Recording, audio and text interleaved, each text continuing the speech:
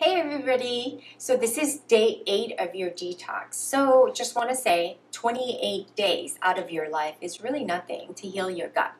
And as you get deeper into your 28-day detox, you may find yourself craving sweets. Our taste buds have become accustomed to enjoying overly sweet tastes in foods. So to break the habit of craving sweets, we need to learn not to indulge in foods high in sugar and saturated fat, such as ice cream, candy, milk chocolate, cake, and icing. These are all highly addictive foods, and you'd be surprised to know at the end of 28 days, you won't crave them as much anymore, I promise.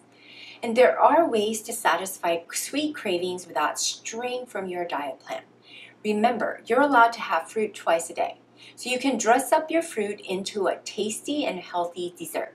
Try to blend together a quarter cup of soaked cashews, a half cup of coconut water, and 3/4 cup of coconut meat.